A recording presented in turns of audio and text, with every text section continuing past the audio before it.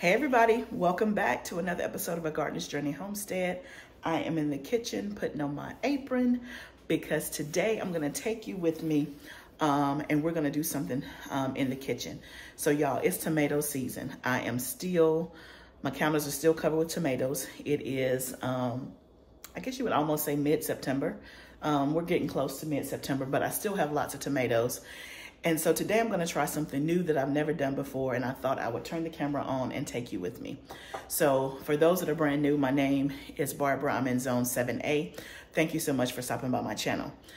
So this season I have had an abundance of tomatoes, which I'm very, very grateful for, because at the beginning of the season, it almost seemed like I wasn't gonna have tomatoes because I had a huge aphid infestation. But we got the aphid infestation under control, and y'all, I've had so many tomatoes.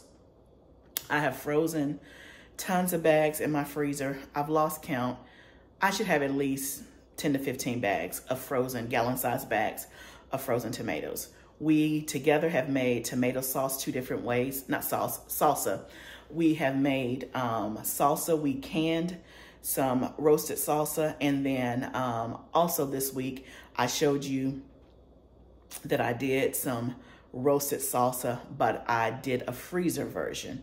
So we've done that. The rest of the tomatoes are in my freezer, and we're gonna process them later on this fall and make sauce and things like that. But for now, I'm just stacking them in my freezer, and then we'll do like a big bulk preserving day and do a lot of sauce. But for now, I have more tomatoes that I still need to do something with. My freezer is getting full. I don't want to put another batch in the freezer just yet. So I thought I would try something new. And so today we're going to make tomato soup. We are going to do a roasted version because for whatever reason, y'all, I'm on this roasted kick. I'm like, the roasted just elevates the flavor, takes it to another level. So I'm going to do a creamy tomato soup. It's my first time ever making it. And it's definitely my first time making it with my own tomatoes. I like tomato soup that's creamy, like what some people would call a tomato bisque, right? That has like some type of way to make it creamy. I don't like traditional tomato soup. Like, don't be popping the Campbell's can of tomato soup. Like, I'm not gonna eat that. But I will eat like a creamy tomato soup. And so I thought I would make my own because when it's done right, it tastes really, really good. So we're gonna see if we can get it done just right. So the first thing we're gonna do is wash our tomatoes. Let me show you how many tomatoes we're working with today. So not a ton. We got this colander bowl size. I don't know how much soup that will make. And so the plan is that I'll just eat the soup fresh, or if for some reason there is an abundance of it, because I've never done it, I have no idea how much this is gonna make. If there's more, then we're just gonna put it in the freezer. Ideally, I was gonna put it in the freezer, but I wanted to go ahead and do something with them because the longer I let them sit, the more I'm losing the tomatoes. I just threw away probably 7 or 8 nice sized tomatoes because they've been sitting on my counter. They've gotten soft, they're ripe. I gotta do something with them. So today is the day. The other days have been the days too, but I haven't been able to get it done. But today we're gonna get it done. So this is the size bowl that I'm working with.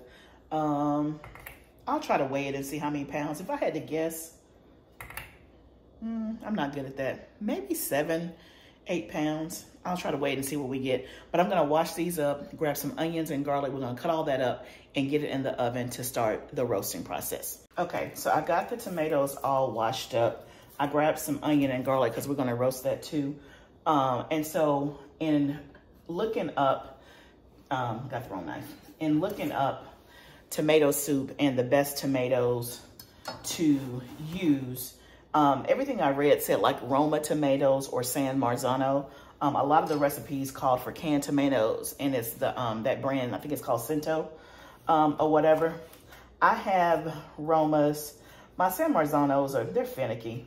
They didn't do as great this year. They are doing better than they did last year, but they're not consistently great. I do have quite a bit of Romas, but I'm using like all the tomatoes that I have. I have different kinds of tomatoes in here. And again, they just need to be used up, right?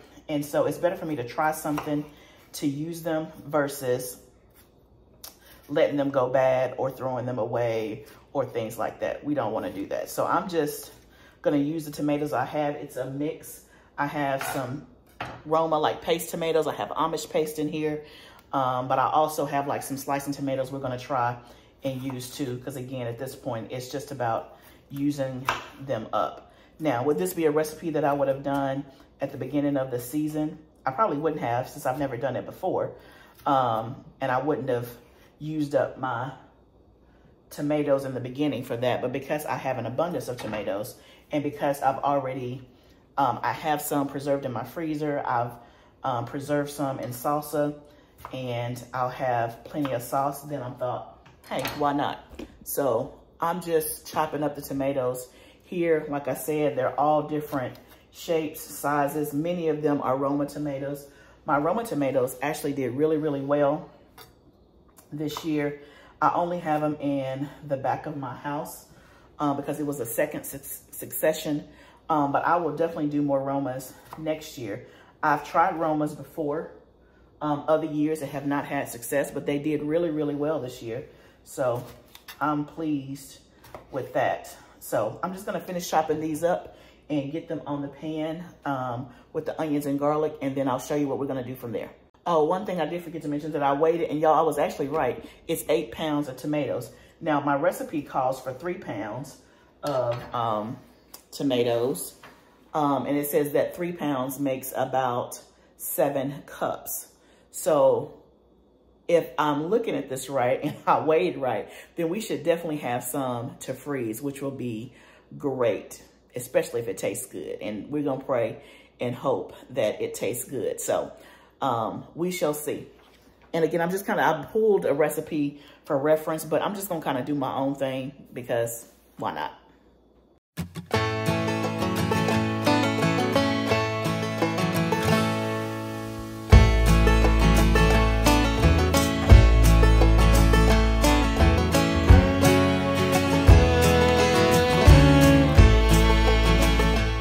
Okay, so I got all the tomatoes on there.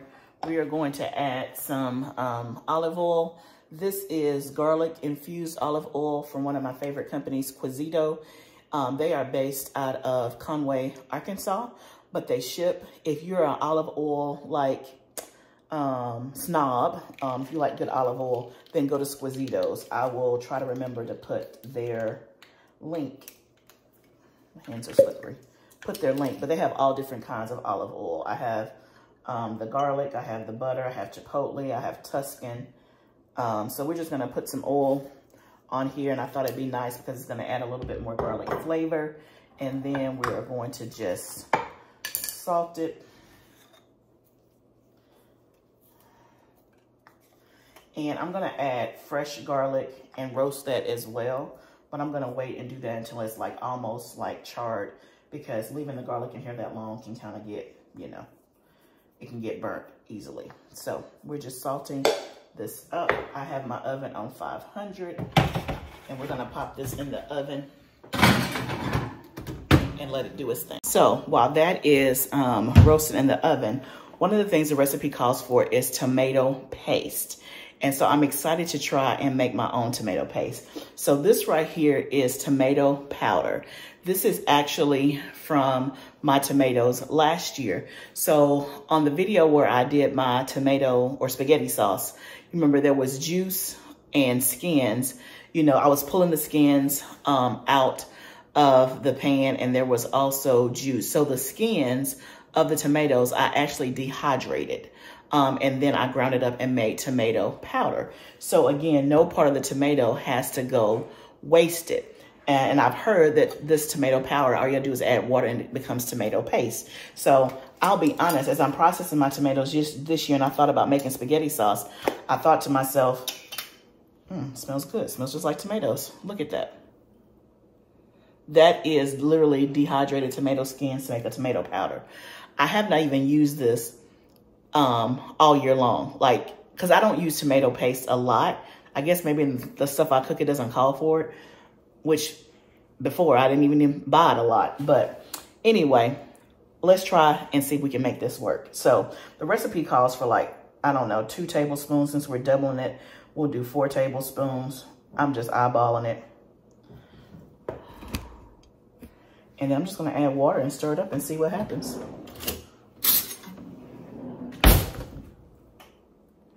But I thought to myself, I didn't even know if I was thinking to myself when I made my spaghetti and pizza sauce and all that stuff this year, when I do that, I was asking myself, would I save my skins? And I was thinking, I don't know, because I haven't even used this product at all.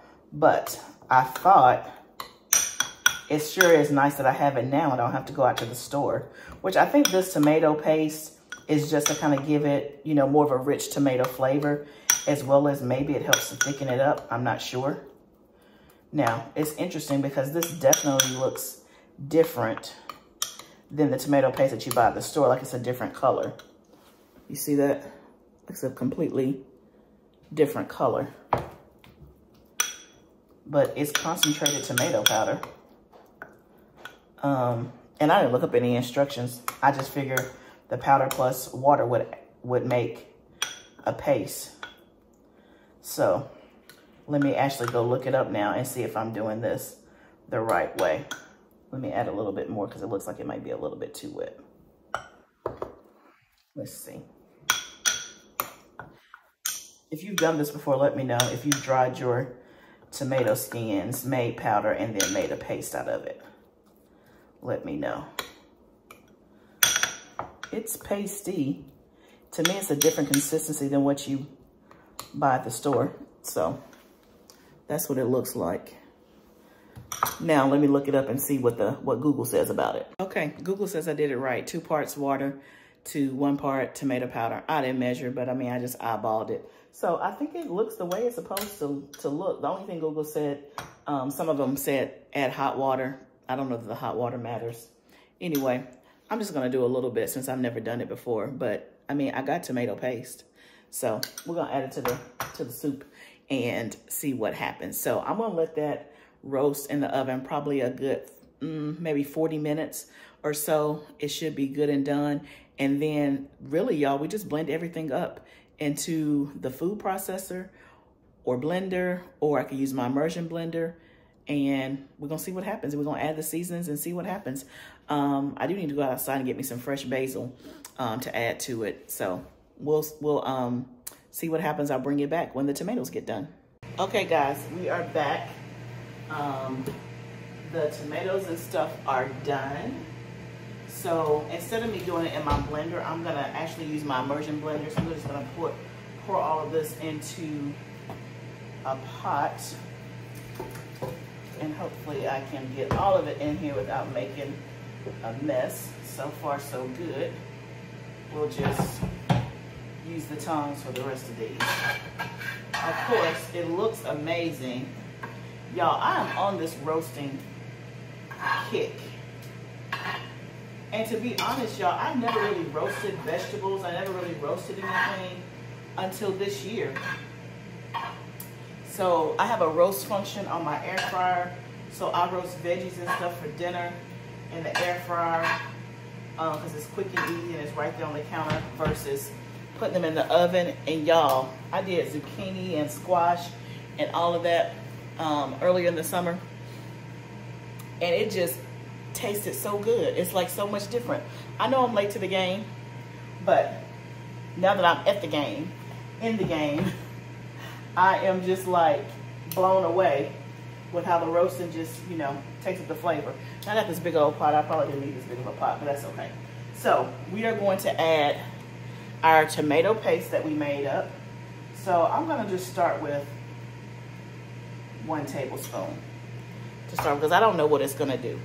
And then I got some fresh basil that I'm gonna add in here.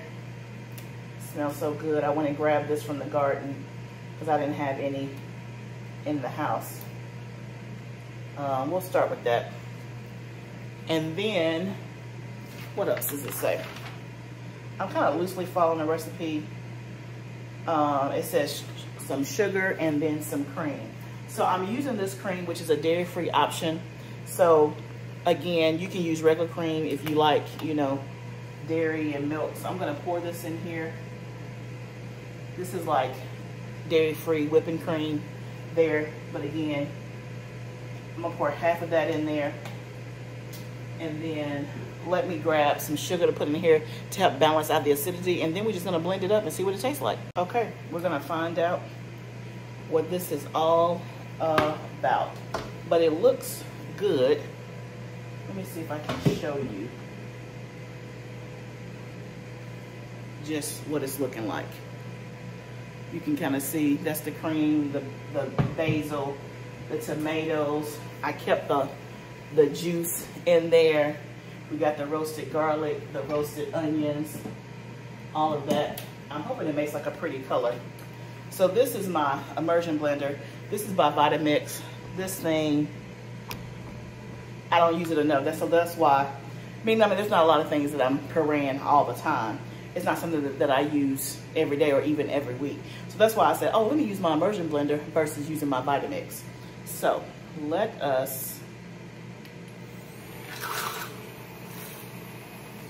okay, let me turn it up.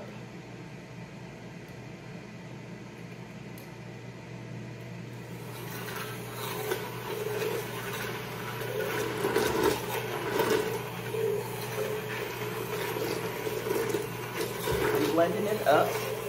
It's turning a beautiful color.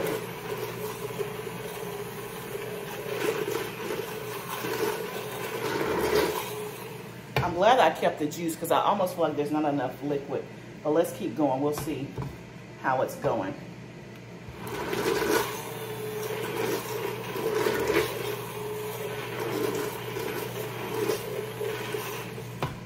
Let me turn it up.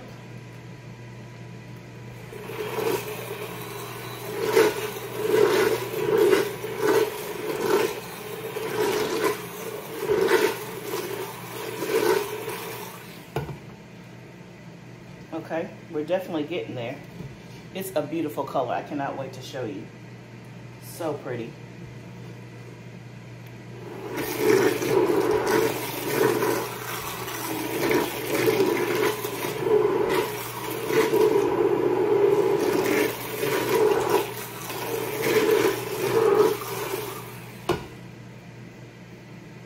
Turn it up one more notch. I started off on a slow or a low setting, but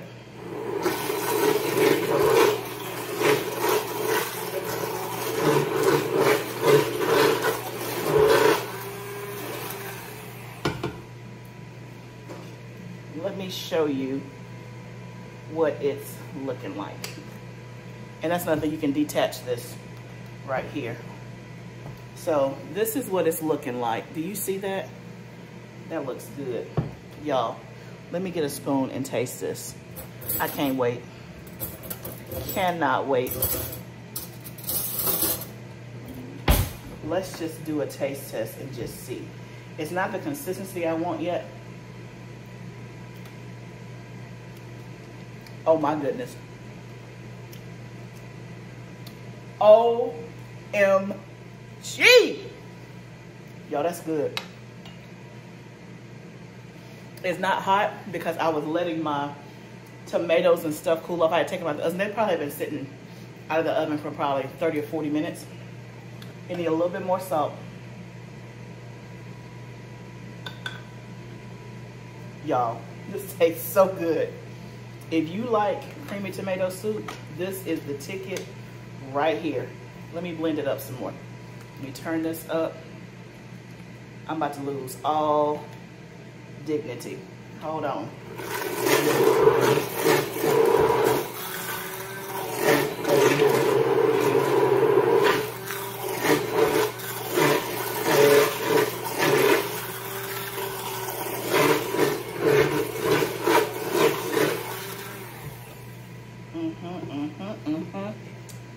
Don't nobody in the family have to eat this but me. And it is not gonna hurt my feelings.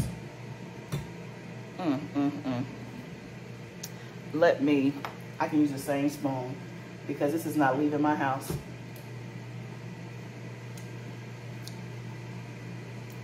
That is so, so good.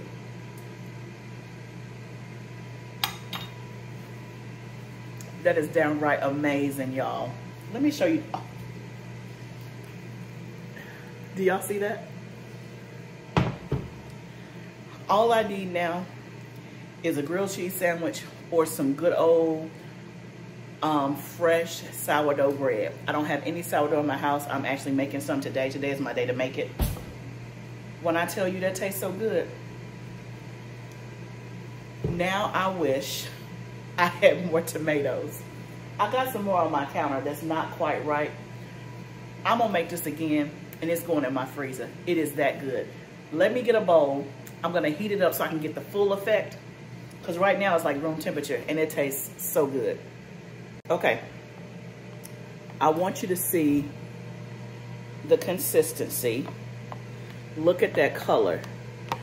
Y'all, this is like tomato bisque, creamy tomato soup. Okay, I nuked it for a few seconds in the microwave because I want to get the full effect.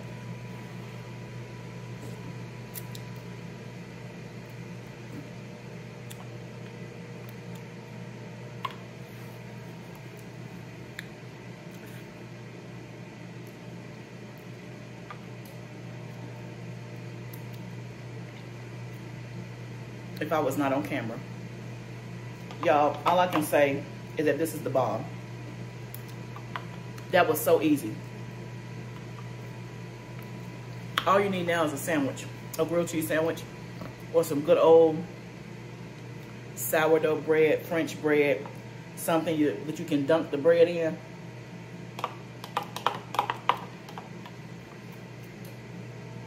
That tastes so good, y'all. So easy. All we did was we roasted tomatoes, onions, and garlic in the oven. You can make it without roasting, but again, roasting just elevates the flavor. We roasted it, we put it in a pot, we added some cream, some salt, and some basil, and blended it up with an immersion blender. You can put it in your Vitamix. You can put it in a food processor. Now, I wonder how much I have. I'm gonna go ahead and put it in those containers. But this is pretty much gonna be my lunch tomorrow. This is gonna be my lunch tomorrow, because I'm gonna make some sourdough today. And yeah, that's gonna be my lunch. I don't know that it's gonna make it to the freezer. If I had to guess, I probably have, you know, those freezer containers, those 16 ounces. I probably have enough for 3, if I had to guess, which would be the equivalent of 6 cups. So whoever said you can get 7 cups from 3 pounds, I probably just ate a cup. The recipe also calls for Parmesan cheese. Again, when you're vegan, you can get a vegan Parmesan cheese and add in here. If you're not vegan, put your regular full fat Parmesan cheese in here. The bomb. And I don't know. And then we added tomato paste that was from us. So everything in here is homemade. Excuse me, homegrown. The tomatoes, the tomato paste came from my tomatoes. The basil came from my garden. The onions came from me. The garlic came from me. Like, this is 100% homegrown creamy tomato soup. It will forever be. This is on the list from here on out. I will definitely be making more of this. As I get tomatoes in, I'm looking around because I got a little bit more here. I got some more that's ripening up. I got enough to make another batch. Plus, I still got tomatoes on the vine. I'm going to make more of this and put it in my freezer, because that's going to come in handy come this fall and winter. Now, I wish I had the 32-ounce freezer containers, because I would freeze this in quarts, because a pint of this is just enough for one person. And I don't know if my husband is not a soup person. He doesn't think that soup is food. So I never make a lot of soup, although I like soup. I wouldn't say I love soup. The soups that I like, I love, if that makes sense. But I don't make soup often, because if I try to serve him soup for dinner, he's looking at me like, where is the food? Like, that's not real food. And I'm thinking, soup and a sandwich is a meal. It's food. But he don't ever have to eat this. This is good to me, and it will forever be in my house because it is that good. Do y'all see my bowl? Because I have a little class, and because I got a little dignity, I'm not gonna lick this bowl. Do I want to? I do. I'm gonna package this right on up. I cannot begin to tell you how good this is.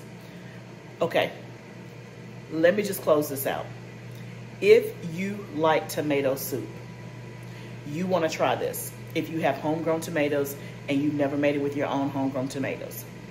If you like creamy tomato soup, tomato bisque, you wanna be all over this. You wanna get this in your freezer, in your belly, in your pantry. Well, I don't know if you probably can't can it because of the dairy, but you can freeze it. I mean, the cream or whatever. I don't think you can that. So if you're a tomato soup fan, this right here is it. It is absolutely, and I feel good because everything in this pot I grew with these hands. It just takes it over the top. Anyway, y'all, I could keep going on and on and on. I'm not gonna do that. I just wanna say thank you for joining me today in my kitchen as we made homegrown, homemade, creamy tomato soup for the first time. Just another way to use the tomatoes that's coming out of your gardens. Thank you so much for taking time out of your day to spend time with me. I do not take it for granted. Remember that gardening is a journey. This is part of it. This is the favor of it. This is the result of it. This is our reward. Let's remember to grow together. I'll see you next time, friend.